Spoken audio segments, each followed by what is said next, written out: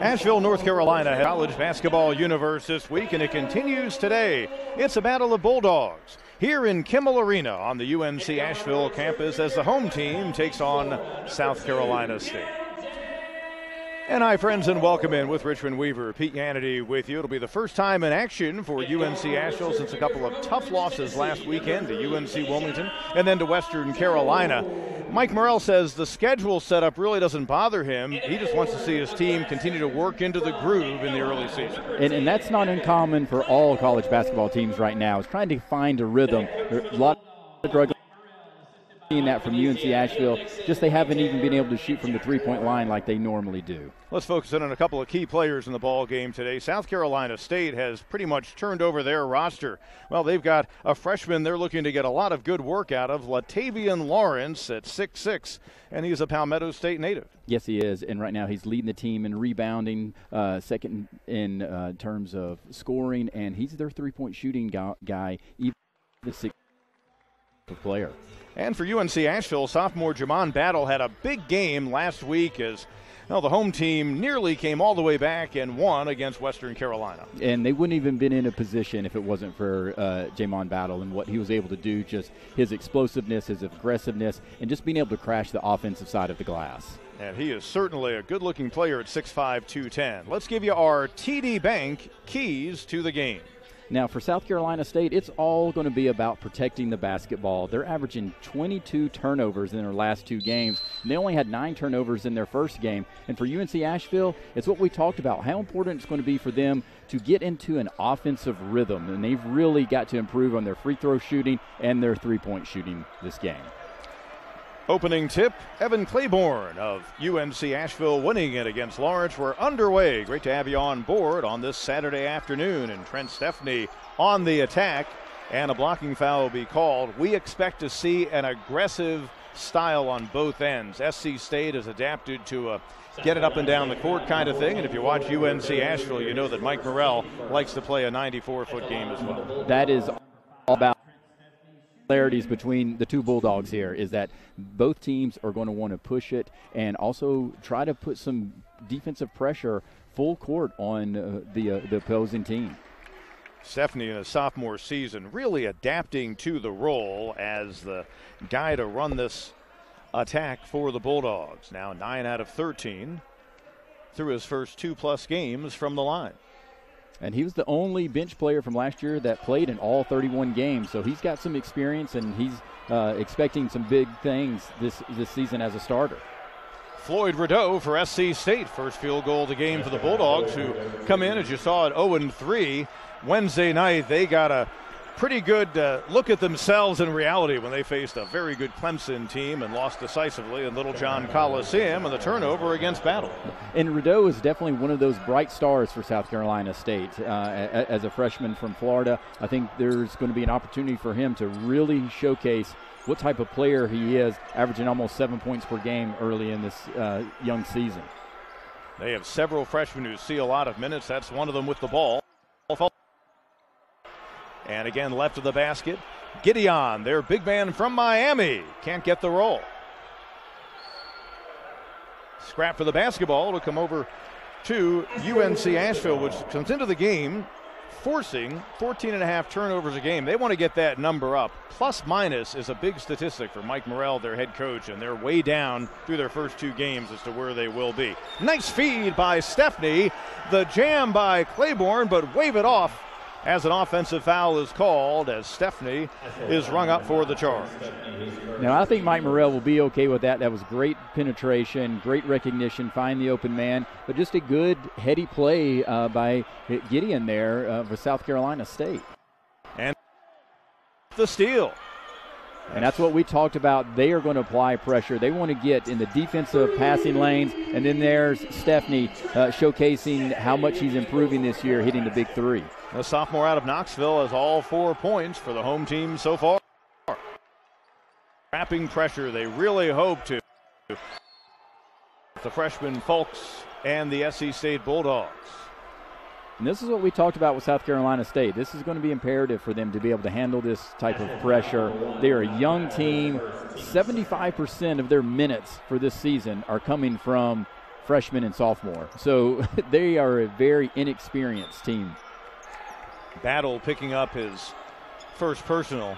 Bulldogs had 10 seniors on their roster a year ago, the SC State Bulldogs. And with all of the offseason issues that so many teams experienced, they had to bring in a young core but didn't have the proper summertime preparation. Nobody's to really had get guys time ready. at all. Yeah, nobody's had time at all, Pete. I mean, it's crazy how some of these teams are not even practicing the same amounts because of different issues. And there we can see Gideon with a nice turnaround jump. And in their loss at Clemson the other night. Even up at 4 apiece in the early going. These teams played a thriller down in Orangeburg a year ago in overtime. SC State came away with a 5-point win. Battle. Claiborne, Stepney into the corner. And Tajon Jones knocks down the tray. He's been the best so far for this Bulldogs team. And look at the steal by Jones as he comes away with his first takeaway of the season. And once you can make a basket like that, you can get in your defensive full court pressure and create some turnovers, and that's what we saw. But now UNC Asheville gives it right back. Battle called for the travel. Still a reasonably young UNC Asheville. Mike Morrell has had many of the same faces in his starting lineup or on his roster for the first 2+ seasons. He's been the head coach here. He had an extremely young team 2 years ago when he took on the head coaching assignment, forcing the action inside. It won't go down for. Well, UNC Asheville has 6 returning starters, so they do have experience. But right now, Devon Baker and Cody Jude have not been able to play this season. So those are 2 key guys because of injuries, haven't been able to see any action. Lawrence for SC State picking up his first personal.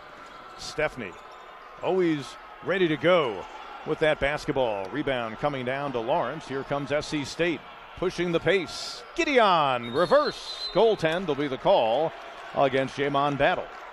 Goaltending. Yeah, you could see the ball hit the backboard, and then he tried to make the block.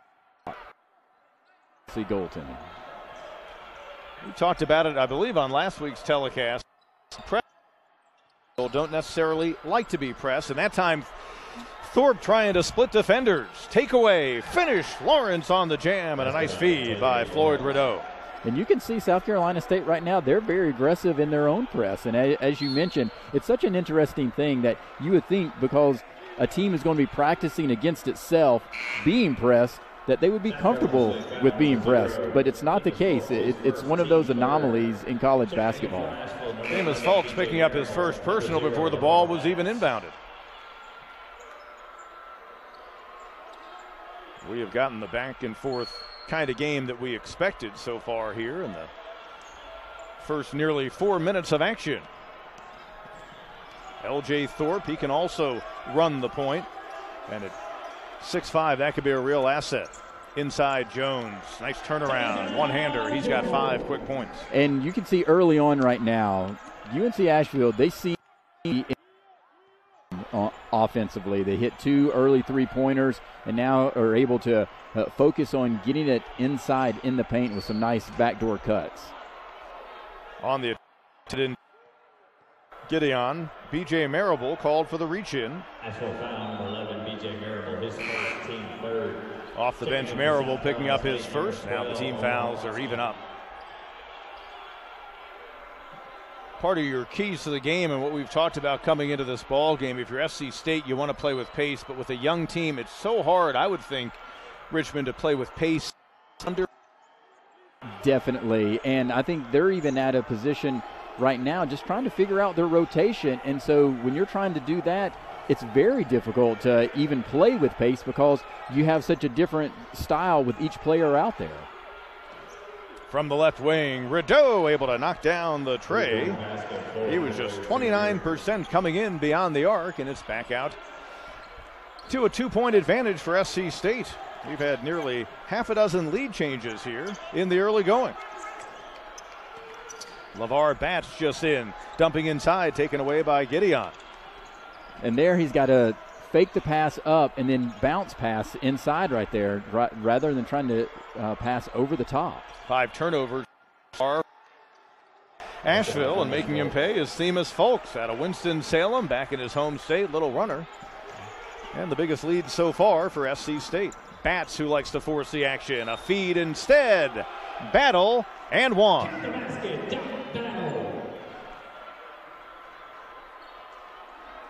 Rideau picking up the personal. And that's the second on the freshman out of Lake Wales, Florida. Early on, the kind of pace we expected. Not even 5 minutes gone, the teams have combined for 24 points so far. Ingles College basketball coming to you from UNCA. We come back after this. Delivered. This Big South broadcast is brought to you by Hercules Tires. Ride on our strength. Visit HerculesTires.com. By Geico, 15 minutes can save you 15% or more on car insurance. Visit Geico.com today. And by Sunbelt Rentals. We have equipment for that. With Richmond Weaver, Pete Hannity back at UNC Asheville. We expected pace. We've gotten it so far. SC2. An opportunity for Jamon Battle to bring his team a little bit closer. Yeah, now I think the biggest thing right now is what we're seeing is South Carolina State's come out here and they seem to be the aggressor, and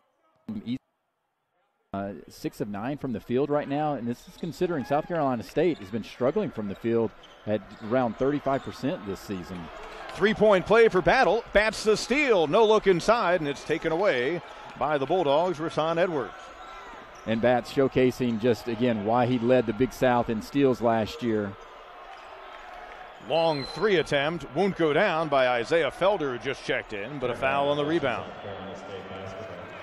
And Jones is very frustrated there that him and Mariball collided, which caused the turnover. But that's just both of them at least being aggressive on the defensive side of the boards. It'll stay in SC State's end.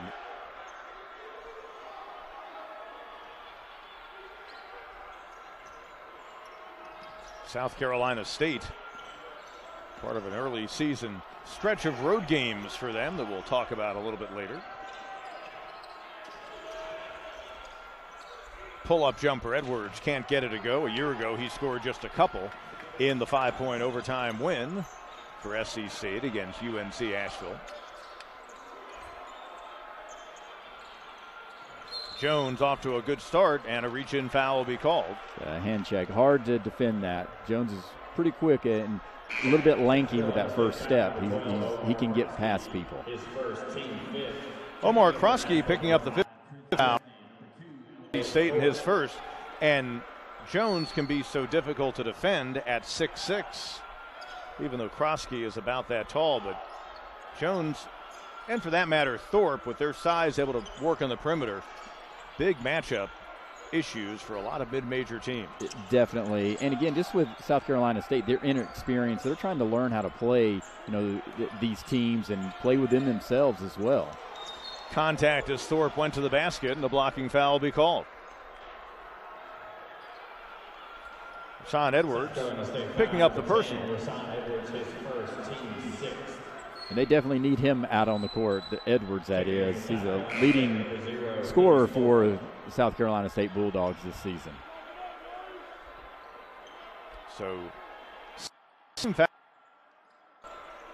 and not even 6 minutes into the game, they're on the verge of putting UNC Asheville in the 1-1 bonus. Batts and Stepney. Marable on the cut. Nice find by Stepney. Silas Mason unable to follow. And the ball coming down to Felder. Pushing the pace. Gets it ahead. Hard foul under the basket. And I think we're going to be able to see a true advantage for UNC Asheville on the rebounding side. Currently, right now, South Carolina State, they're at a minus 16 rebounding margin. So they're not that type of team that can really hit the boards that hard.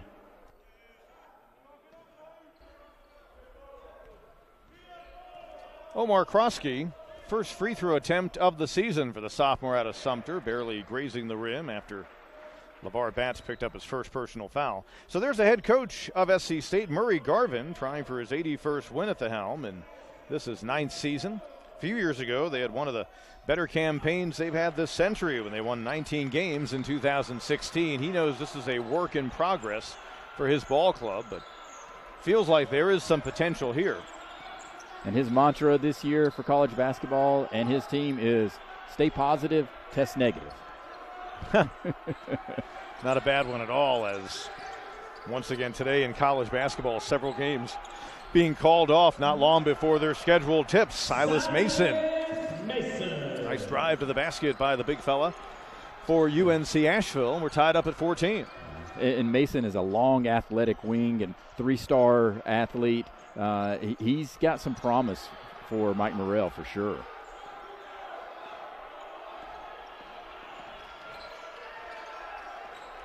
Fulks working out high. UNC Asheville, primarily a man-to-man defensive team. Kick on the wing. Not going to go down that time, and out of bounds. Let's see who touched it last. As Rashawn Moore couldn't hit the jumper, it'll go back over to UNC Asheville. You mentioned the rebounding deficit for SC State at minus 16, but Murray Garvin, their head coach, points out that teams pretty much retreat and get into your half-court defense. Offensive rebounding is really down all around college basketball, and it's been that way now for a couple of years. Yeah, it definitely has. And also just know that, I mean, just from a perspective that team position where they're not shooting as well either. And so that's for these really, and then be able to crash the offensive boards because they're so focused on getting back on defense as well. Nearly off the pretty drive to the basket by Batts, nearly taken away by Batts, who's so scrappy. He was best in the Big South and steals a year ago, and that's the kind of action that the Bulldogs of UNC Asheville like to force defensively. Yeah, and he personifies what Mike Morrell is as a coach in terms of being able to be very aggressive on the steal side of things. And he had 40 points in the game against South Carolina State last year, a career high. So you know he's wanting to come out here and perform. Mason fouled as you saw the big man running the floor well. That'll be against Edwards, and that'll be number 2 on him. So here in the opening half of play, he is the second SC State player to get to 2 personal fouls. So Silas Mason. One area where Seattle at the line in their first 2 games, 58% in the loss against UNC Wilmington, and then 61% against Western Carolina. Had a chance to talk to Mike Morrell, the third-year head coach of the Bulldogs, and he's won it this week. Well, I hope so, considering they were 23 of 38 against Western Carolina in a 2-point overtime loss. So you can point to a very specific part of the game that could cause the loss. Runner, and a nice job by the freshman Fulks after they broke pressure. As the free throws continue to be an issue here in the early going. And you can see Coach Garvin for South Carolina State, he has some talent. There's some young talent. It's just their inexperience. Little hop step into the lane. Mason, who really has shown some good athleticism, he is fouled once again. And Lawrence picking up his second for SC State. Free throws on the way for Silas Mason, and UNC Asheville once again on the other side of this timeout here at Kimball Arena. Ways to show your appreciation. So keep sharing the love, little by little.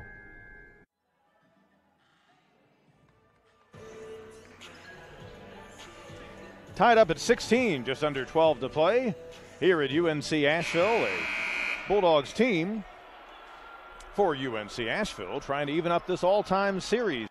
The first 4, and we told you last year down in Orangeburg, back and forth kind of have an overtime by SC State, but last year was such a season of improvement for UNC Asheville. That was one of those early learning experiences as they transitioned from a 4-win 2019 campaign to 15 a year ago. It's a big reason why the Bulldogs, the home team, picked second in the Big South coming into the season, as Silas Mason able to put his team back on top. And we talked about how they've got for returning starter, so there's a lot of high expectations for this team this year. And again, can they find some type of offensive rhythm? And we're at least seeing some of that early on, where they're shooting 6 for 9 from the field right now. UNC Asheville 3 of 7 from the line so far. Fulks got up in the air, decided to pass, and a little extracurricular after the shot attempt inside by Kwame Nelson. And I think Claiborne was trying to send a message: don't come into the paint.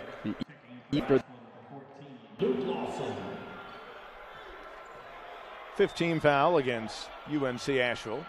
And off the inbound, Thorpe nearly taking it away. And look at the athletic putback try once, and then Gideon unable to get the putback attempt from the left side. Trushawn Moore was way up in the air and had a lot of hang time there, just could not finish the putback. Stephanie. Tajon Jones coming off a 24-point effort last Saturday against Western Carolina. Shot clock at 7. Thorpe tried to get a Jones by Brandon Manning, who just checked in for SC State. And you see a lot of that from UNC Asheville, a lot of ball screens and rolling to the basket, trying to get some easy points in the paint. Just wasn't able to connect there with the tip pass. We focused on Battle in our open.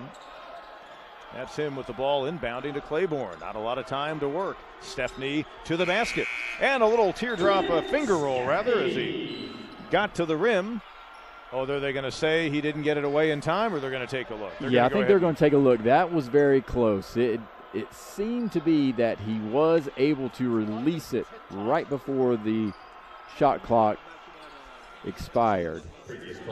I think they're going to keep the hoop, but we shall see. They're overlooking at the monitor right now at our broadcast position. Our officiating crew, a good one today, William Humes, joined by Sean Lineberger and Corey Haney.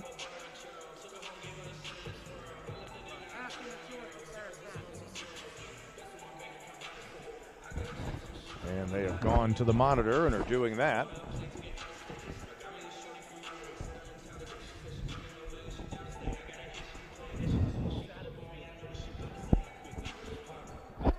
And the basket is good. So Trent Stephanie with the runner, able to build the lead out to 3 for UNC Asheville. Stephanie in their early going, 6 points, and that leads all scorers. Yeah, he's taking advantage of getting some starting time for Mike Morrell. Pressure inbound, just what UNC Asheville likes to do. And so far, South Carolina State has actually been able to handle, as we about to say, handle the press. They turn it over there, but that's only their 3rd turnover for the game. So in all reality, based on how South Carolina State, as I had talked about, averaging 22 turnovers per game over the last 2 games right now. So they've been able to at least, protect it to a certain degree, but obviously there, too much pressure from UNC Asheville. Fulks, the freshman, playing in his 4th collegiate game, and he has seen some frenetic and athletic team. Lost at Clemson the other night. They played at the App State team, and that's tough to defend as well. As Tajon Jones knocks down his 2nd 3 so far. He's got 8 points. Because you have to be able to keep him on in terms of not him too much defensively, because he can blow right by you as well. Famous folk in prep from Winston-Salem. Manning lob inside. Didn't angle it right for Moore, and a good save by Lawson for UNC Asheville. And offensive foul is the call. As an illegal screen set by Evan Claiborne. It did look like Claiborne shifted his body out and raised that shoulder and elbow to call the offensive foul there. First on Claiborne, the grad transfer, began his collegiate career at Cleveland State, and then most recently was at North Carolina Central. And he looks like he could play tight end for somebody as well. Absolutely. With that 6'6", 228-pound frame, and he plays a lot bigger than 6'6". They look at him as a real rim protector. Runner no good. And now 7 out of 17 in the game for SC State. Claiborne nearly travels, hop step, count it, and he's fouled. And he was rewarded for running down the court. And a lot of times we see big men that they don't do that. But Claiborne, he showcased just his athleticism, getting down the court and then being able to do a up and under step through and get the basket and the foul. Claiborne, someone that Mike Morrell says gives them the kind of rim defender they didn't have last year. Wasn't all that much of a scorer at North Carolina Central, though a season ago he was 66% from the field, but 12 points and he had in their opener against UNC Wilmington was his career high. From the corner, that's not going to go down that time for Felder. Jones, contact, and the foul will be called, a block against Quamaine Nelson of SC State. And now double bonus time for UNC Asheville. And you can see just again just how quick Jones is, that just one pass, one ball dribble, and he can get to the hole pretty quickly. You like what you're seeing out of Mike Morrell's team and the number of guys they've been able to play, keeping in mind the two of last year's starter, Cody Jude and Devon Baker. Baker, their top returning player, a first-team all-conference. Not been available yet. We think we might see Jude at some point today, but once they get them healthy, he's going to have roughly about an 11-man rotation he can count on. And you've got to love having that type of depth and the experience that Coach Morrell will have with those guys being able to return. Couple into the game, 5 of 10. There's Batts, the steal, the lane, the reverse, and Lawson the tip. Batts all over the court again, showcasing why he led the Big South in steals last year. Over the past 3 minutes, a 12-0 run for this UNC Asheville team as they have built the lead out to 28-16 over SC State. Kind of a cat and mouse affair for the first 8 minutes, but suddenly you can see, I think that full court pressure employed by Asheville really starting to get to this SC State team. It definitely did. Now, with 5 turnovers now, and also South Carolina State having a little bit more trouble. Some Asheville, not only just from defense court press, but even in the half-court defense, they're putting a lot of pressure on Carolina State. Now South Carolina State's only 7 of 18 from the field. So Murray Garvin, the SC State coach, calling the timeout. Trying to get a reset, trying to get to the under 8 with his team. Able to runner that time, won't go for Themis Fultz. Good backside down. Nelson. Manning inside. Nelson rejected down low. Looked like both Claiborne and Lawson might have gotten a hand on it. It'll stay in the SC State end with 10 on the shot clock. Yeah, that rim protector that you talked about, that was Claiborne right there. And Claiborne's that type of guy also. He seems to be an enforcer type of player for UNC Asheville. And again, 6'6" is what he's listed at. Plays much bigger than that, but it's the 228 pounds, and he seems even bulkier than that. Yes, he does. Like I said, he could definitely play tight end for somebody. Manning, 4 on the shot clock. That's battle defending. And Cody Jude, who just checked in for the first time this year, came out to help. Other end and knocked out of bounds. And UNC Asheville will keep. And it's great to see Cody Jude out there battling back from the wrist injury. And again, this is a guy that Coach Morrell is going to need to be able to step up this year. Averaged 10 points a game last year, so there will be big expectations for Cody Jude. We saw him, number 22, 6'9", 190. There he is in the middle of the lane. 6'9" really in measurement listing only. I think in his world he thinks he's about a 6'2" guard. Oh, yeah. I don't think he ever wants to be down low. Batts tries from the outside, battle for the rebound, and last touch by Manning of SC State. So we'll see if they try to run something next time down the court for Jude, who was a year ago. from beyond the arc. And LeVar Batts still just hasn't been able to get going from the three-point line. He hasn't hit a three-pointer this season yet. Gideon handing to Folks. That's Gideon with the ball. You see Jude defending the 6'10 Miami native. And see how active UNC is. Not even on the ball, but even off the ball as well. It's all about getting in the passing lanes, and you can see just how active their feet and hands are. Deep shot clock. They look like they're about to have a violation, but the turnover, the travel called against Gideon, and we arrive at a timeout. We'll take one as well here in Asheville. Just under 8 to play. The home team in control so far.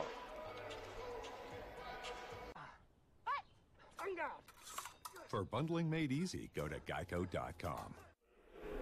With Richmond Weaver, Pete Hannity with you back at Asheville. So a Bulldogs team that likes to force turnovers, and a year ago they were excellent in that. They definitely were. And, you know, when you're looking at being 4th in the nation in turnover margin, 15th in the nation in forced turnovers, you know, it's a team that they thrive on being able to force the turnovers, but they also thriving on protecting the ball as well.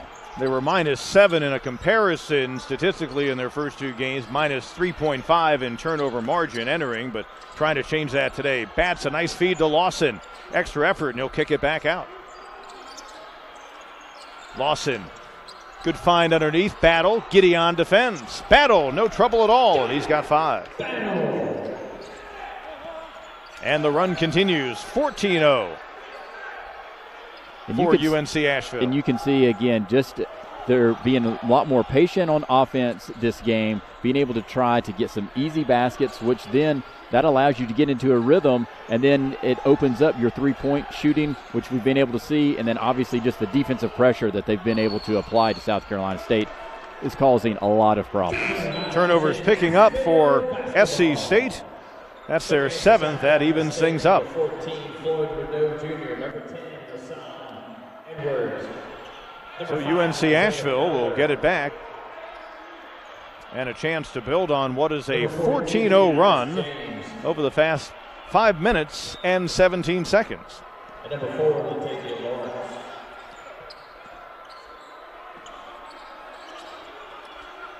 Stephanie will give it back to LeVar Batts. And we can see South Carolina State in a zone right now, just trying to change things up because, again, with the type of team that they have, inexperienced, young team, sometimes, you know, you can get caught up in easy foul trouble when you're playing man-to-man, especially against an athletic team like UNC Asheville. So this be a way that Coach Garvin's just trying to get a little bit of breather for his team. Battle on the over the back. That's the second foul on the swingman for UNC Asheville. You see he'll head to the bench as LJ Thorpe checks back in. Thorpe's been quiet so far. Among the top scorers on this team a year ago with 13.9 and 22 points in his first 2 games this season. And Thorpe is preseason second team All Big South. So he's a guy that you would expect to get involved pretty early. He's a thick guy, thick guard, kind of hard to defend, but he has been quiet so far. First free throw of the day for Isaiah Felder, who knocks it down.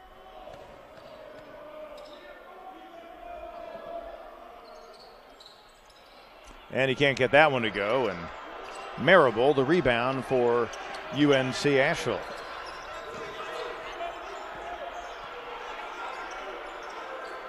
First points in a while, and better than 5 minutes for SC State. Going for the steal that time was Lawrence. A foul is called. And it'll go against Latavian Lawrence. That'll be number 3 for him with 6:25 remaining before the half. And as we talked about, sometimes you get out of the man-to-man to protect players that are in foul trouble, but they were still in somewhat of a matchup zone there trying to trap, and Lawrence was just too aggressive. Trent Stepney, his sophomore season off to a good start, came in averaging 12.5 points per game. 6 so far for UNC Asheville. Make it 7, and he's 2 out of 3 from the line. Checking in for South Carolina State, number 12, Omar Krosky. and a chance to give the home team their largest lead of this opening half.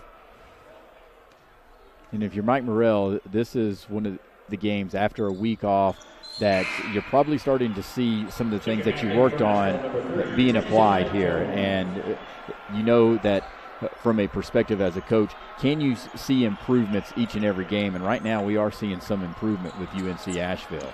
SC State's gone roughly 6 minutes on the game clock without a field goal. That's why they trail by 15. We were back and forth over the first 8 minutes or so. And I think a lot of that has to do with UNC Asheville just being able to get them out of their game. They came out aggressive, South Carolina State did, but UNC Asheville almost beat them to the punch or took their punch and came back swinging even harder. Batts flies to the rim. Ball taken off the floor by Krosky. SC State 7 of 22 from the field in this opening half. Pull-up jumper, Rideau, and boy, wasn't that needed by Murray Garvin's team. Stop the bleeding, and Rideau is a guy that I really like. He's a young player. Over the years, he'll add some more weight and be able to be a little bit beefier, but he's got some skills that I think are really going to be impactful in the MEAC conference.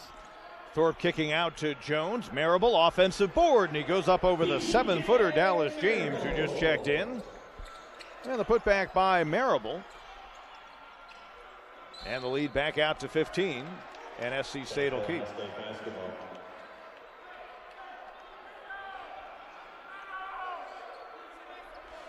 You see right at the bottom of your screen the instruction from Edwards, trying to get his teammates in position to counter this full court pressure.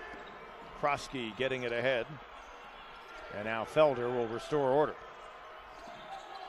Dump inside, Krosky on Marable, and a good job as he didn't overcommit on the baseline. Yeah, great recognition with the fake and then go up with the left hand. Krosky 3 points in the game. SC State back within 13. Jones feeling it so far, runs into Krosky, and an offensive foul will be the call, I believe, and it'll go against Tajon Jones. Asheville foul number 3, Tajon Jones, his first team. That is his first. And that looked very close to the restricted area, to be honest with you. But obviously the ref had a better vantage point than I do. Omar Krosky, who played at Sumter High in South Carolina. They've had a very good program over the years on the inbound. Into Felder. Krosky has it deflected by Batts. SC State able to clear. Stop and pop. Not going to go down for Edwards. And there's Batts, who once he gets it goes about 150% speed, if not more, as evidence right there. Lawson able to recover on the loose ball. Stephanie Batts in the corner. And Batts still just hasn't been able to get into the rhythm on the three-point shooting. Hasn't been able to make one this season so far.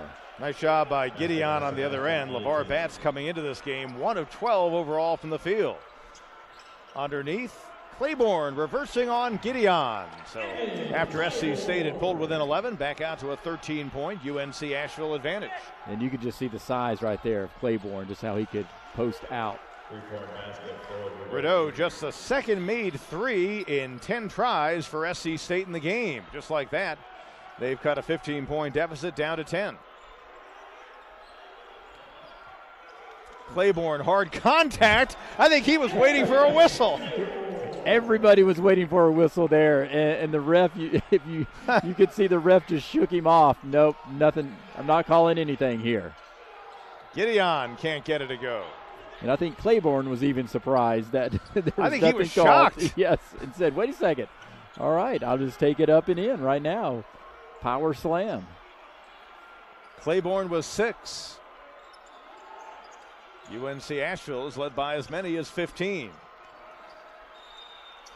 And the feed inside, nice idea by Claiborne, but he's called for the travel. Well, sometimes the refs don't want to use their whistle, as Evan Claiborne learned moments ago. Gideon hits the deck. Claiborne says, why not? And Asheville rolling by a dozen.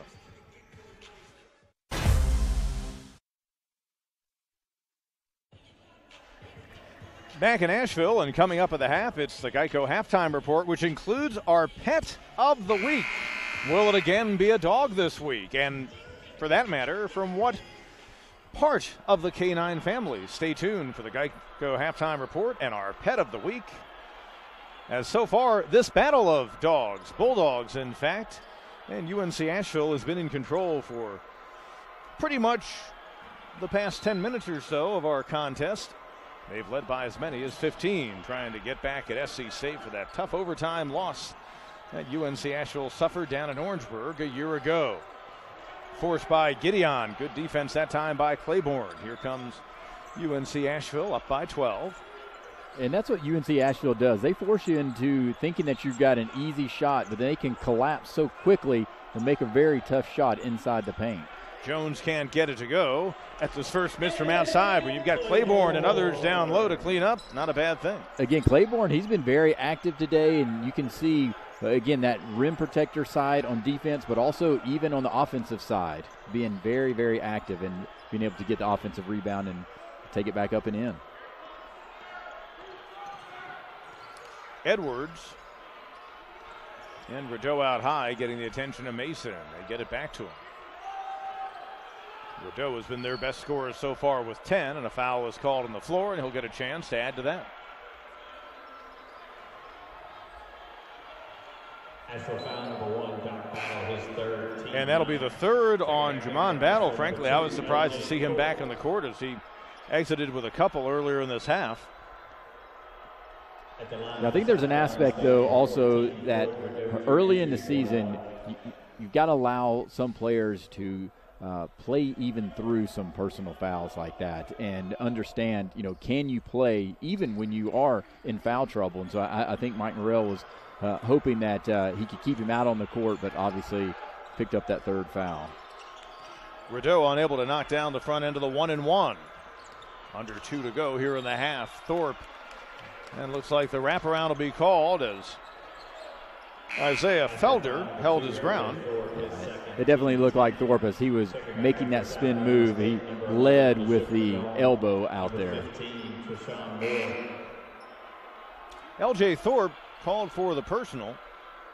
Checking back in for Asheville, number 0, LeVar Bax. And that's number 2 on him.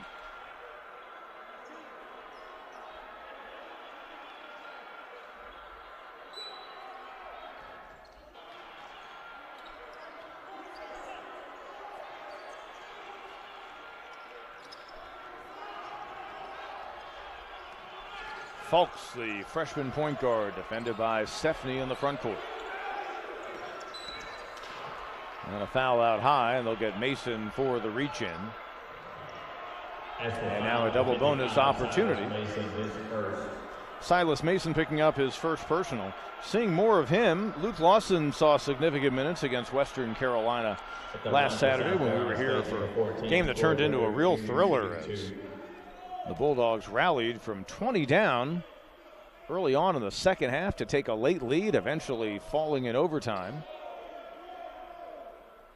And Rideau trying to add to his effort so far after he was scoreless Wednesday night in their loss against Clemson.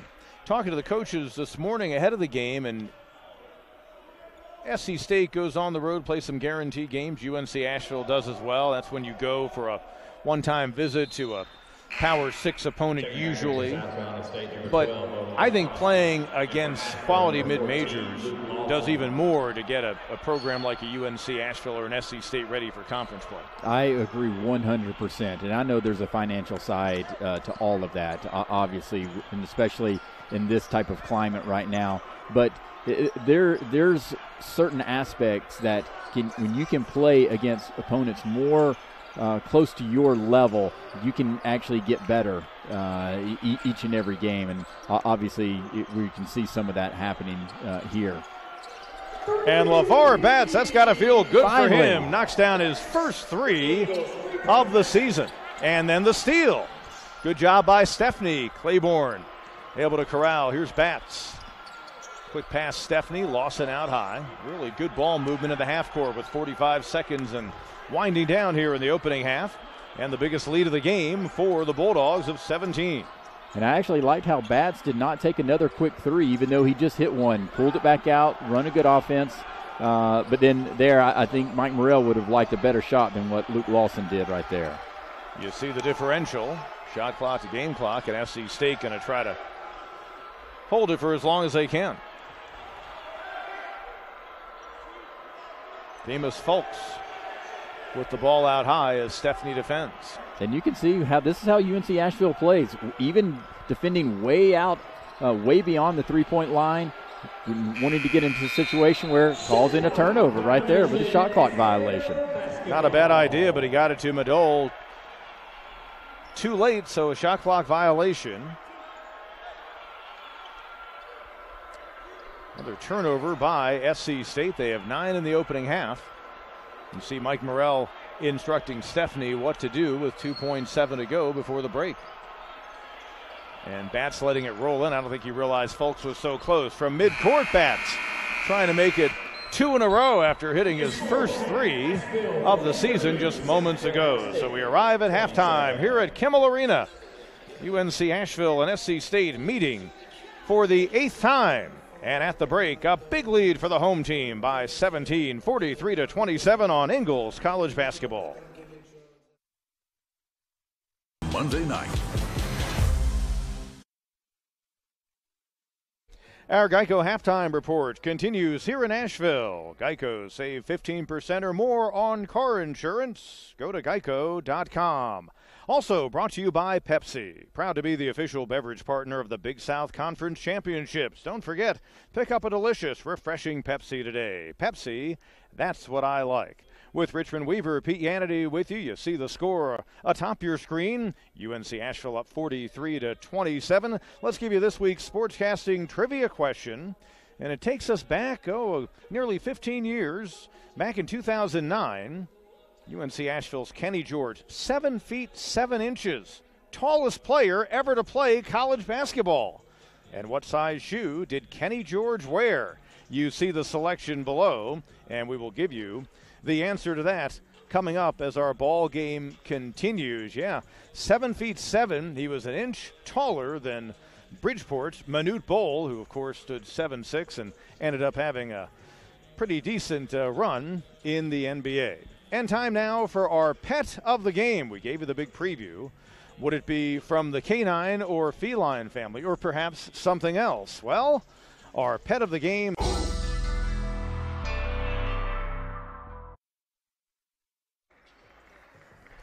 As our Geico halftime report continues, first half stats, Tajon Jones had a good 20 minutes. He had 10 points to lead the way. And it was all about getting points in the paint for UNC Asheville. Outscored South Carolina State in the paint 24-12 in that first half.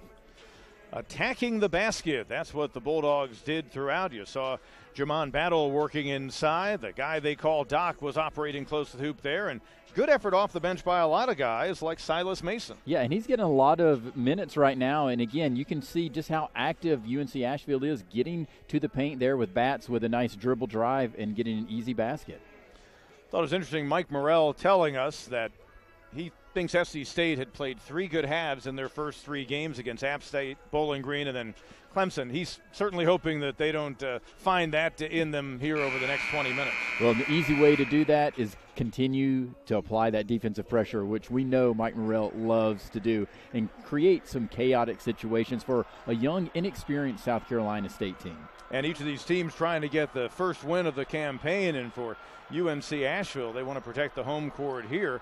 Coming up in just a few days, they head downtown to the Harris Cherokee Center, the arena here in Asheville. They'll take on a good ETSU team at what will kind of feel like a home game, but this is an important ball game to bank in the win column today. Oh, it definitely is, because, again, about getting into a rhythm. We've seen so many teams this preseason not really being able to get into any type of offensive rhythm. Now, it helps with UNC Asheville that with their defensive pressure that they're always active, and sometimes defense can lead to offense. And so I know Mike Morrell was hoping that a game like this can be a springboard for upcoming games. On the attack, heading to the basket was Edwards. Ball knocked out of bounds. Krosky, number 12, at the top of the lane for SC State, starts things out on the floor here in the second half. Gideon came to them from Miami, also played at Florida Southwest Junior College. The hook won't go, and that's Stephanie on the rebound. Again, UNC Asheville just making it very tough. Even when they do get inside the paint, South Carolina State, it's a tough shot. And right there, Gideon maybe should have pulled that back out and kicked it out and get it into another offensive flow. Stephanie working around the screen from Claiborne. Shot clock under 10. Jones has a size advantage on Fulks. Looks like he wanted to take advantage of it. Right-hander from the left side off the glass. And not only does he have the size advantage there, you can just see just the touch that he has with a nice floater off the backboard. Jones a year ago averaged nearly 14 points a game. He's now scored at least 12 in the first three, and L.J. Thorpe will pick up the personal foul. That'll be his third. And coaches know that when you are a defensive pressure team like UNC Asheville is, you're going to have some of those situations where you pick up some fouls like that, maybe being a little bit too aggressive, but that's just part of being that type of pressing team that you have to live with that. Rideau, he's shown a nice touch with the jumper. Led SC State in the opening half with 11 points, one of two double-figure scores in the game. Pull-up, not going to go down for Fulks, but he'll head to the line.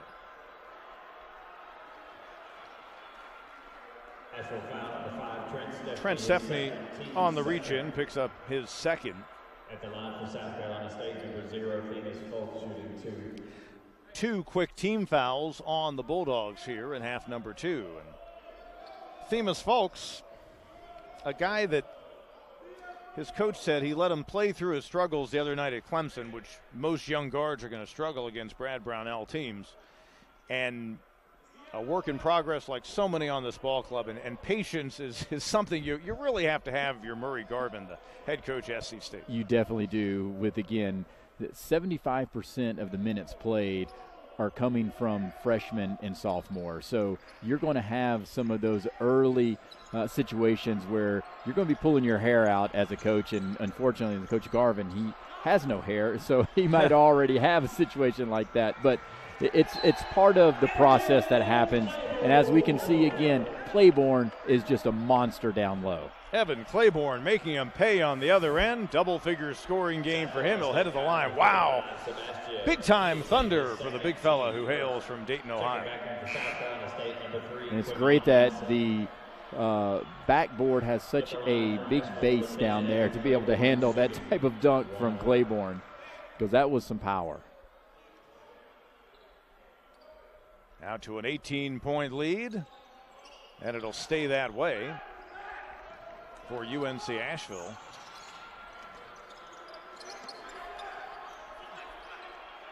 Fulks out high.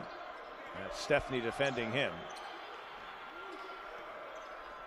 Yeah, and I do like the fact that Coach Garvin does allow some of these players to continue to get some experience, as we see a nice up and under reverse layup there. But it's all about the opportunity of getting that experience. And again, another reverse layup there, just transition basket for UNC Asheville. Jamon Battle answering the Nelson bucket with another for him. He has 7 points. Rideau off the pump fake. Shed Battle tried to get it inside to Nelson. Scramble for the ball. That's Nelson battling. And a held ball will be called as Claiborne for UNC Asheville and Nelson were scrapping, and it'll send it the home team's way. It almost looked like that was the first time I've seen a held ball by two players using their backs to hold the ball.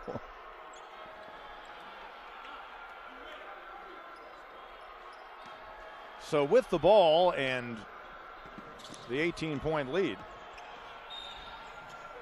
just one field goal over the last 5 minutes on the game clock for SC State. And a foul called against the visitors on the reach-in. Fulks' second foul. Yeah, and Fulks is one of those freshmen getting a lot of minutes, and again, Coach Garvin letting him play, and even had struggled. He leads the team in turnovers right now, but that's part of the maturation process. You've got to let these guys get through some of these early experiences. And it'll go the other way. So a turnover by UNC Asheville.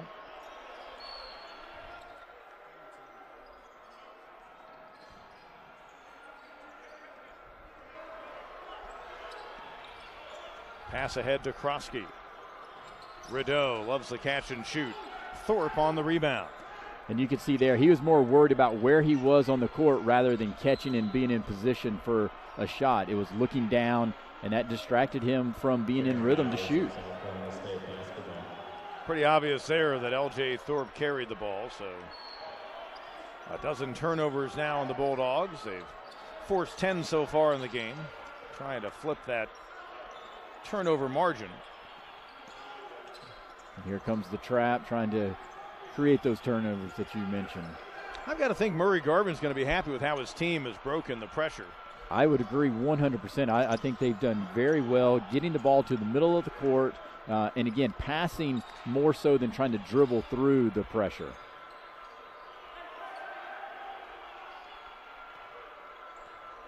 Mike Morrell, you see him top of your screen coaching his team in their half-court set. Claiborne sets the screen for Stepney. Jones with 10 on the shot clock.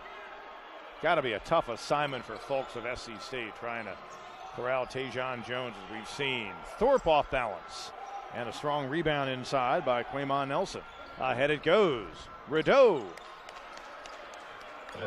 Give him 13 in the game, the freshman out of Lake Wales, Florida. And again, just some easy baskets. Can South Carolina State continue to get some transition buckets like that to inch their way back into this game? And again, Rideau is one of those guys that I think we're going to see some things in the MEAC from him. Edwards, the run out, and he heard the footsteps of Jones. That would have pulled them back within 14, which doesn't sound like much, but they trailed by close to 20 here in the second half. Yeah, and I think Edwards hurt his ankle there too when he came down after missing that shot. A little gimpy there trying to play some defense. Good idea by Thorpe. Check it back in for Asheville, number 0, the long backs, number 11, B.J. L.J. Thorpe will head to the bench. He'll stay in the Bulldogs end, 14 on the shot clock. We've seen each team go deep in their respective bench, as will be the case this year. And a big guy seeing action for the first time this year in the opening half, back on the floor, number 11 for SC State, Magic Madal. They hope he can counter the inside bulk that UNC Asheville has shown so far. Bat strong pass for Jones. Stepney in the corner. And look at Jones on the offensive glass, and a foul called against SC State. So it'll be a fresh shot clock for UNC Asheville when we come back. Official time out of the court. It's Ingles College basketball here in Kimmel Arena. We have the selection, value, and strength to get you there. Hercules Tires. Ride on our strength. Here in Asheville, same difference in score that we saw at the half, as UNC Asheville trying for a fourth all-time win against the SC State Bulldogs from Orangeburg, South Carolina. Their fourth game of the season, their third game on the road. And SC State, I actually thought the ball would stay in the UNC Asheville end, and perhaps they reversed the call during the timeout, but right back at it defensively and forcing the turnover once again, Trent Stepney and the Bulldogs.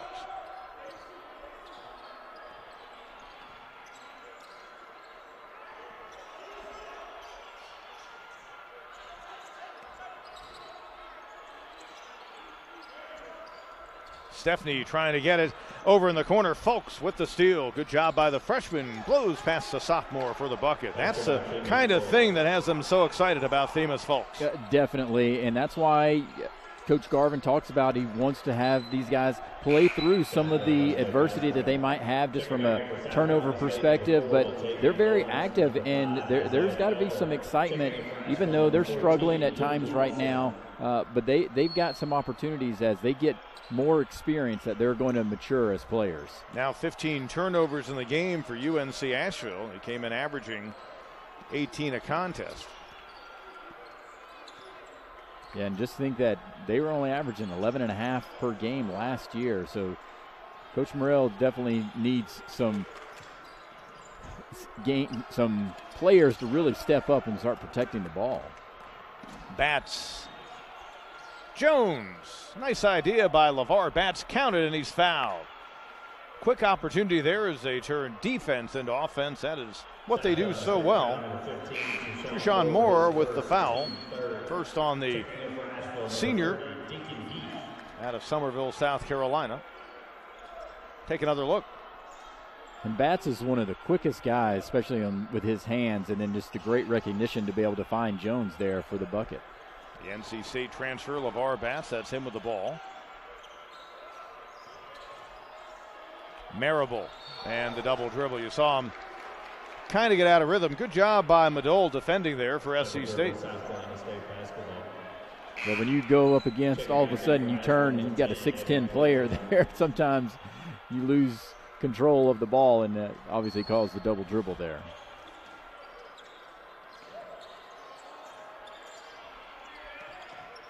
SC State trying to get back in this game. They've pulled within 14. Just one of their last 12 beyond the arc. They came into the ball game a 27% three-point shooting team. Foul called out of the wing. And it'll go against Batts. Well, Batts had a great game last year against South Carolina State. Career high 40 points for the NC State transfer here at UNC Asheville. And again, led the Big South in steals last year. You can see how active he is. It's just a matter, can he get in a flow offensively? Because he hasn't really been able to do that here in this young season. He came into the ball game today having scored 6 points in 2 games earlier. He made his first 3 of the season here in the 3rd game, and you could see the look of relief on his face. Madole hustling, scrapping for the rebound, and out of bounds it goes over to UNC Asheville.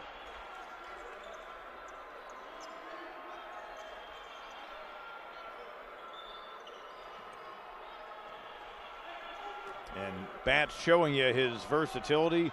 Just like Thorpe, they can give Stephanie a breather at the point. Just on the floor, Deacon Heath for UNC Asheville gave it to Claiborne, and Claiborne with the travel. So kind of thing, it's got to be frustrating for Mike Morrell, because there have been a lot of unforced turnovers as the Bulldogs close in on 20 in the game. That's their 17th.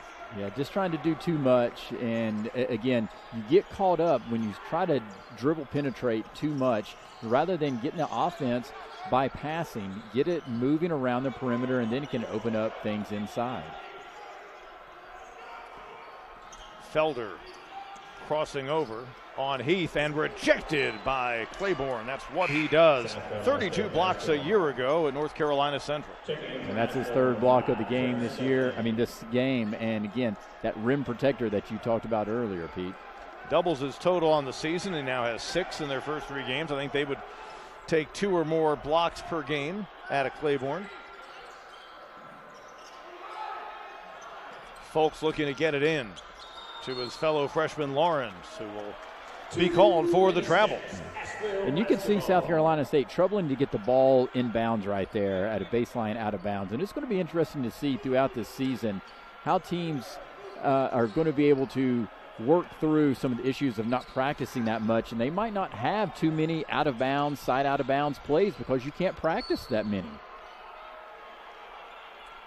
Reach and foul called. It'll go against Felder. The style of whistle being used by the officials has that European Olympic-like sound to it, and I'm just not fully engaged with that audibly. I got to tell you, you're still the old school type of whistle that you like. Well, I'm just not hearing it at the level that I'd like to. I'm having to rely more on what I see. Look at the deflection right back to Claiborne. Well, at least it's not the electronic whistle that we saw in some of the early football games. Yeah. I was not a fan of those. Little runner Stephanie No battle for the rebound. Folks getting it ahead. Lawrence saw the lane and he throws it down. And that's why we showcase Lawrence as one of the players to watch for this game, just because of his athleticism like that as a freshman. Mike Morrell calls the timeout. You can see the anger in his eyes, not happy with how his team reacted there. Ingles College basketball, and Latavian Lawrence center stage brings his team back within 12, but UNC Asheville still leading here at home. Latavian Lawrence just ran the floor, threw it down to pull his team back within 12, and well, moving in a different direction or two, certainly common for this SC State team. Their third straight road game, and roughly 8 of 9 out of the gate here in December.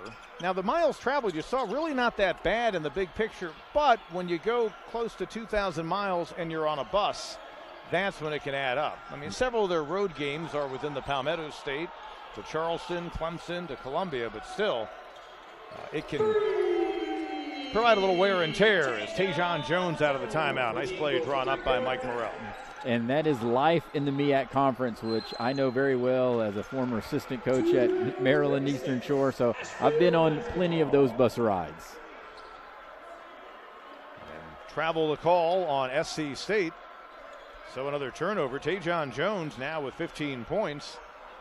And that leads all scorers, bettering the dozen that he had against SC State in that overtime loss a year ago. Stephanie had it knocked away. Folks, they're looking to run. There's Lawrence in traffic. And again, South Carolina State, they're staying active. Even been down early. They're not giving in. They're continuing to fight. And so Coach Garvin's got to be very pleased with their effort right now.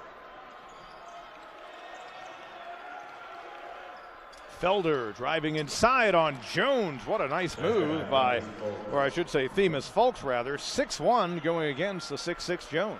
And again, just showcasing that there's some young talent here at South Carolina State, with Folks being able to nice drive right there and really nice balance with that left hand.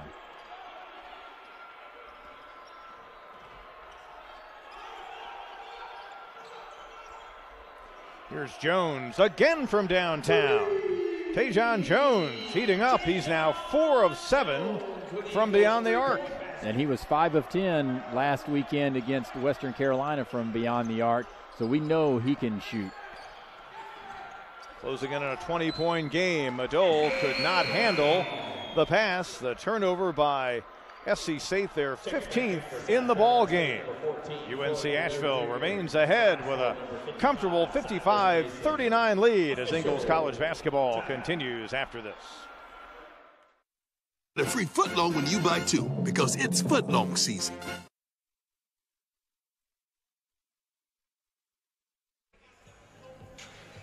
We invite you to join us right back here tomorrow, 2 p.m. women's action. Wofford and UNC Asheville from here in Kimmel Arena, 2 o'clock. Wherever you're watching today, Wofford and UNCA coming up on Sunday at 2 p.m. on Ingles College basketball as we roll on in the second half of this men's game with Richmond Weaver. Pete Hannity with you. A 55-39 advantage for the home team. They led by 16 at the break, and they're going to get it back. And we're at that point in the game where you want to keep it crisp if you're Mike Morrell's team. For that matter, Murray Garvin and SC State. But with this big lead, and you've kind of kept the opposition at bay since about the 11-minute mark of the opening half, the last thing you want to see is sloppiness. So without a doubt, you don't want to have any drop-off in effort. And as we can see there, Silas Mason being able to showcase that he's not going to drop off his effort because he wants to continue to be out on the court and play. Jacques Madole with the first personal foul for him, and now 5 on SC State. And Silas Mason, really nice job once again by Mike Morrell drawing a play out of the timeout. Rebound comes down to Lawrence off the miss. In the corner, Felder with a man in his face. Madole inside.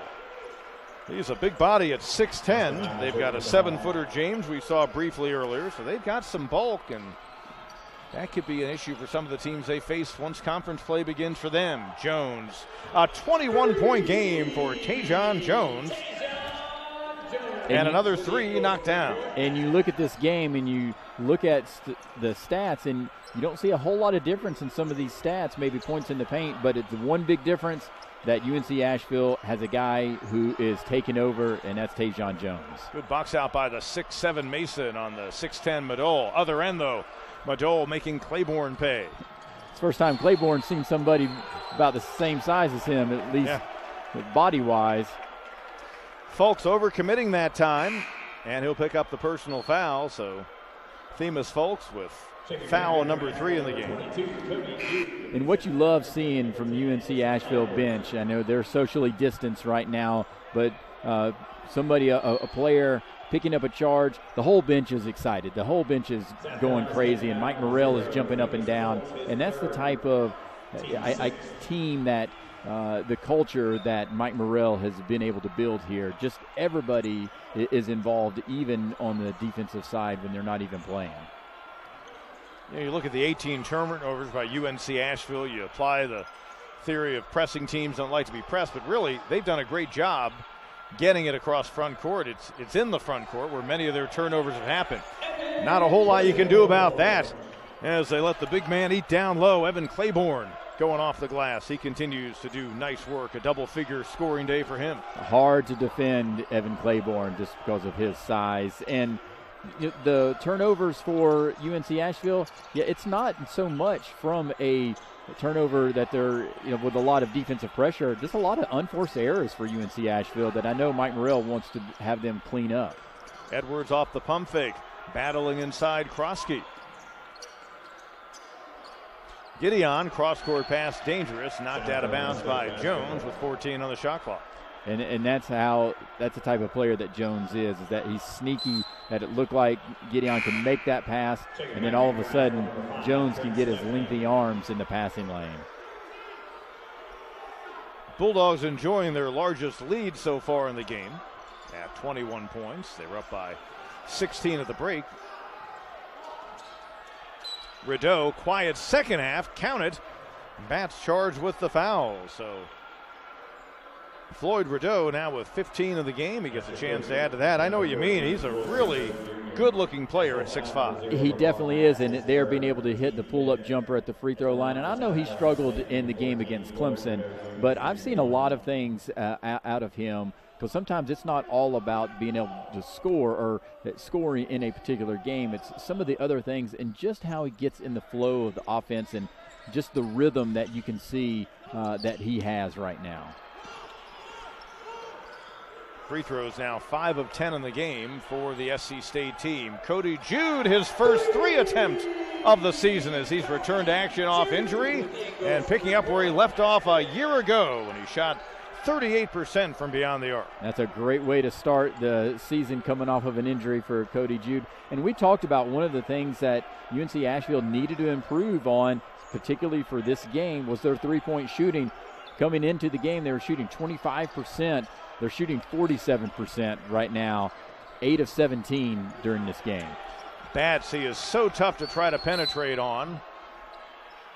And a timeout is called by the UNC Asheville junior. Look at the greeting he gets from his head coach, Mike Morrell. That is classic LeVar Bats, who forces the steal. And in the game now, able to add to his total with 3.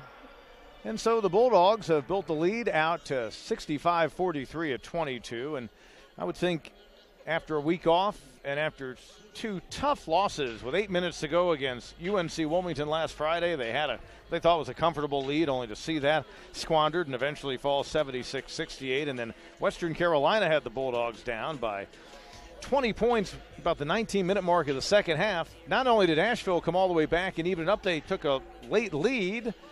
Couple of points. Eventually it goes overtime on the Xavier Cork bucket with about 3 to go in regulation for Western Carolina. Catamounts came away with a win, but this is the kind of ball game UNC Asheville really needed this afternoon. Yeah, and even in that Western Carolina game, losing the way they did, and you can pinpoint certain specifics looking at free throw shooting that UNC Asheville didn't shoot the ball well, but being able to come back from 20-point deficit, that had to make Coach Mike Morrell very happy that they didn't give up. And then now in this game, they're also showcasing that they're not in a situation of letting down their effort and continuing to press, continuing to push. And then also, that throughout the week they probably shot 100 three-pointers, in practice, and just continued focus on that. And we're seeing just what a big improvement they have been able to make so far in three-point shooting in this game.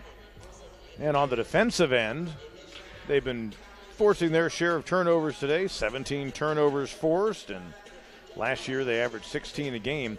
It's at the basket where they want to be better defensively in the half court. A year ago, for the entire season, UNC Asheville had just 73 blocks, but enter Claiborne and some others who've grown in that role. And so at this moment, with 4 blocks today, they now have 17. So they're nearly a quarter of the way to that total from a year ago here in game number 3 in terms of protecting the rim. And you do that, and that's going to translate into probably a few more wins this year. And Evan Claiborne is obviously the guy that is sparking that with his size, and what a great pickup that they've been able to have with the transfer from North Carolina Central, who again ultimately started at Cleveland State. You see Claiborne, number 10. He's closing in on his career high. He's matched his high in this his 3rd game with UNC Asheville with this team with 12. He had 14 against Mid-Atlantic while playing at North Carolina Central. Stephanie with the ball. Jude can't make it 2 straight from beyond the arc. Mason unable to save it to a teammate. Edwards pushing the pace for SC State. And as we mentioned, Jude, he loves being able to play out on the perimeter. Even at 6'9", he considers himself a true guard. Moorer can't get the free throw line jumper to go. And Mason tripped up. Krosky didn't mean to, but he'll be called for the personal foul. And that'll be his second. Krosky, his second, team 7. Checking back in for Asheville, number 14, Luke Lawson. At the line for Asheville, number 55, Silas Mason shooting 1-1. So Silas Mason, the Greensboro, North Carolina native, played at Greensboro Smith. Good-looking freshman, and you can tell by the minutes he's getting today. Mike Morrell obviously likes what he saw out of Mason during practice this week. He'd been averaging only about 9 minutes a game over the first 2, but he has seen some extended time today. And Mason is a 3-star prospect, out of Greensboro, North Carolina, and very long, athletic type of wing, and you can just see just how active he is. One end to the other. Oh, he wanted to end it with an exclamation point. Rideau bats, holding his ground, but he'll be called for the block. Boy, that would have been something. Defensive stop and then a throwdown on the other end, but it wasn't to be for Mason. And that's a freshman just excited on a break, sees an empty basket and wanted to create a highlight reel off of that. Just came up a little bit short there. 3rd foul on Bats. And I imagine his teammates are going to be talking about that for quite a while and making fun of him, and it'll be a source though of actually camaraderie that they can be around and joke about that in a fun way. And if you're Mason, you want to get the ball in your hands again so you can make up for that. Yes. As soon as possible. Tushawn Moore out high, a senior out of Somerville. Gets it back. Or Krosky, rather, gets it on the wing. Won't get that one to go. Awkward-looking shot. Rideau battling inside. On the rebound, look at Jones go way up and pull it in. And a foul be called. And it was Krosky reaching around. South Carolina State foul. Jones pulling down the rebound. He scored 21 today. Now his 5 boards came in averaging 4. And it's guys like Jones and L.J. Thorpe, among others, who help out on the glass for this Asheville team. It's kind of an underrated part of their game. Definitely, and it's not all just about scoring for Tajon Jones. I mean, he averaged almost 14 points a game last year, and obviously having a great game offensively right now with 21 points and a chance to increase that. But it's all the other things that he can do with his athleticism that you just mentioned, just being very active, not only on the rebounding side, but just in the passing lanes and again, applying that perimeter pressure. Fulks, the freshman. That's Jones defending. Rideau goes past Mason.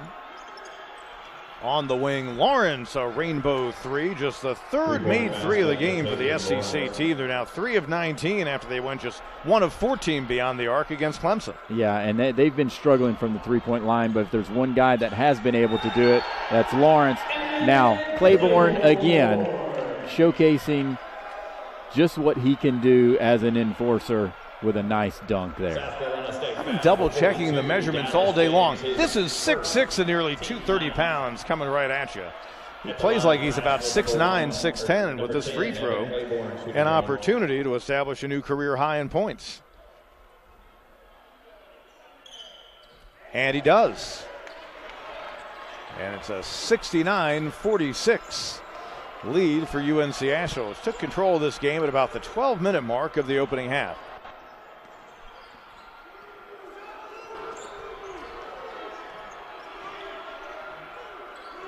Fulks directing traffic.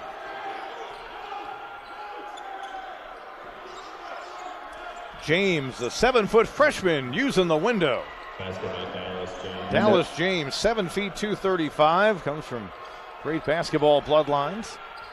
And, in fact, his dad played in the MEAC at Florida A&M. You remember him when you were coaching at Maryland Eastern Shore. I definitely do. He was a big mountain of a man even back then as a freshman and sophomore. He redshirted his first year, but in 1995, 96, he was somebody to reckon with in the MEAC. And the pass not in time to avoid a shot clock violation.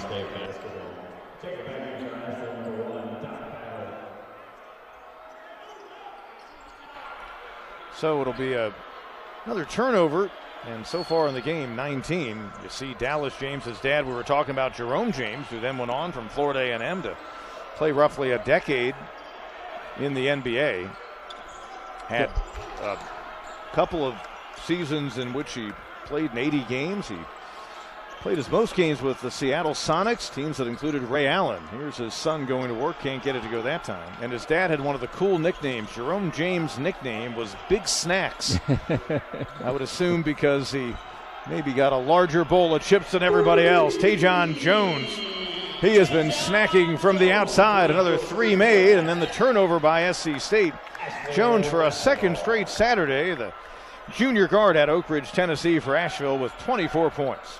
6 of 9 shooting from the three from beyond the arc. Again, it was 5 of 10 against Western Carolina. He's 8 of 11 from the field right now with 24 points. He's really been the spark that Mike Morrell and UNC Asheville needed. And a timeout called by SC State's Murray Garvin, and Mike Morrell having a conversation with Tajon Jones. We'll take a timeout as well. Ingles College basketball here at Kimmel Arena in Asheville. And the home team is a-rolling. We are keeping you and your family safe.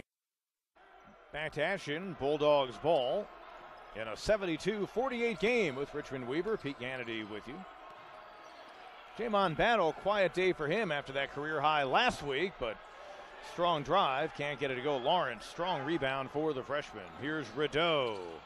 Krosky deflects, and finishing is Moore. That actually worked out a lot better than it appeared it was going to for SC State. It definitely did, and that's got to drive Coach Garvin crazy at times with some of those type of plays. But for UNC Asheville, you mentioned that some of the players have been quiet, like Battle, who had a nice game against Western Carolina. But in all reality, I think Mike Morrell's very happy that, again, seeing the rotation, that he's going to have a nice bench to be able to pull on throughout the season, where it might be different players that are being the spark each game. I believe the foul was called on Battle and Krosky rather, and for Krosky, that's his 4th. Each team with a player with 4 personal fouls, bats for SC State. And Stephanie able to knock down the free throw. And if there's one area that still I know Mike Morrell is needing the Bulldogs of UNC Asheville to improve, that's free throw shooting. They've got to get better, especially, as you get into conference play, these closer games, you're going to need to be able to hit the free throws. Bulldogs just 10 of 20 from the line. Inside Battle, can't get it to go down. Here comes SC State trying to scrap back into this. Folks will take it out of there.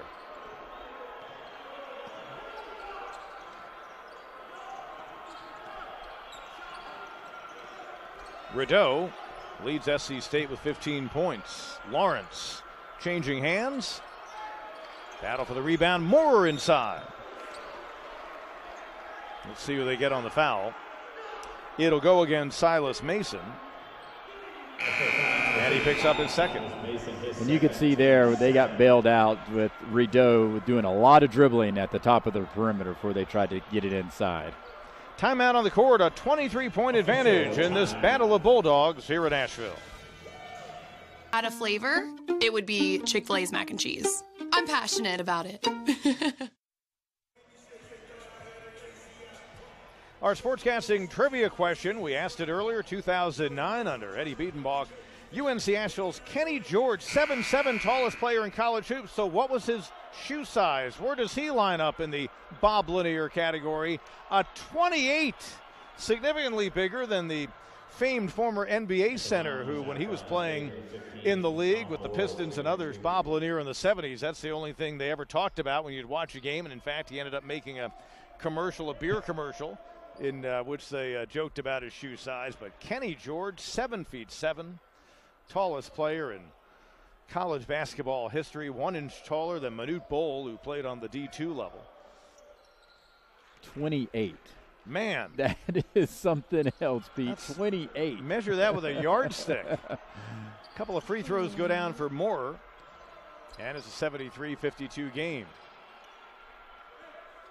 And you can see this is still an opportunity for Coach Garvin to really continue coaching this team. They're a young team, inexperienced, so getting some more valuable minutes, even in a game where obviously the likelihood of coming back is very slim, but this is an opportunity for them to just keep improving.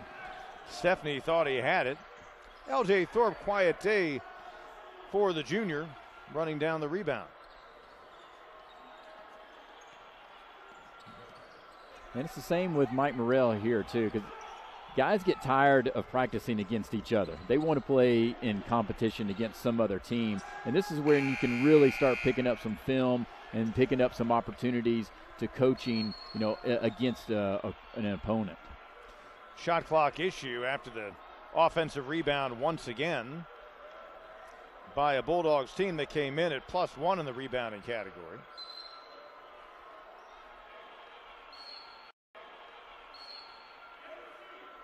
And so it'll be an inbound opportunity for Battle.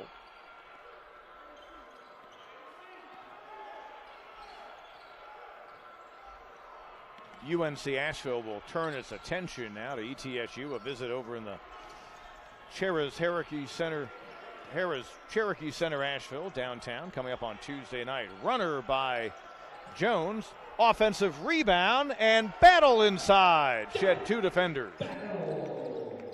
Now that looked like Battle walk there, but he was able to at least maintain control and get the easy basket. And Lawson got a hand on it. Goes right back to Moore, and he is rejected by Battle. 2 blocks in a row, and again, we're seeing that UNC Asheville's been very active on the defensive side, not only just applying pressure, but even being able to clean up the glass with some blocks. Krosky defending Thorpe outside. SC State will fall to 0-4. They get ready to go back on the road Monday night against the 49ers of Charlotte in their home arena. That time from the corner won't go for Jones. Fulks pushing the tempo. Threads the needle on a nice pass past Jones, and Moore able to finish. Boy, that was a gutty pass in transition. That definitely was. Threaded the needle there, and great finish there as well, but from Moore being able to use the rim to protect the shot. Travel the call, or was it a timeout? I believe it was a timeout called by UNC Asheville simply as a substitution. Checking back in for Asheville, number 30, Deacon Heath. Let's give you our Hercules tires strong move of the game. We've had a lot of options so far, but Evan Claiborne with the throwdown on a day in which he's established a new career high. 15 points for the transfer from North Carolina Central. It's our Hercules tires strong move of the game. Coming up on a minute to play. We saw Heath briefly in the first half. There is Thorpe, and he'll get into the scoring column. LJ Thorpe had 12 last Saturday against Western Carolina, but hadn't been heard from offensively today. Look at that. Good rejection by Thorpe near the rim. Here's Battle. Continuing to clean up the glass with nice activity, being able to block that shot. And Thorpe picked up some early fouls, so he didn't get into a rhythm early on. But nice to see him get in the scoring column there. And Stephanie just trying to milk down some clock. Heath from the wing. Boy, you know his teammates wanted to see him knock that one down. Definitely. Now, he played in 16 games his freshman year, but each year, with the quality of players coming in, he's been reduced playing time. I thought that caught rim, but they did not turn off the shot clock as Fulks coming in steals it. He'll get the layup as he took it away from Thorpe, who was just trying to wind time down, and that's probably the final bucket of the game. And that's going to do it. Final seconds will wind down, and the Bulldogs of UNC Asheville will put the Raps on a 77-56 victory against their fellow Bulldogs from SC State. They get revenge for last year's tough loss down in Orangeburg, and they even up the all-time series at 4 apiece. And great performance from UNC Asheville, just being able to hit the beyond the arc, shooting 41% from this game, and that was one of the keys that we had talked about, that they really needed to be able to improve from the three-point shooting. And again, just being able to apply the defensive pressure all game long put South Carolina State in an opportunity where they were causing some turnovers. Kind of a no-brainer for our Mako Medical player of the game, Tajon Jones. What great work he did on another big effort, second straight Saturday. He hits 24 points scored. He was 5 of 10 last week against Western Carolina from beyond the arc, and 6 of 10 this game against South Carolina State. So easy choice with Tajon Jones. Tajon Jones off to a good start to his 2020 and 21 season.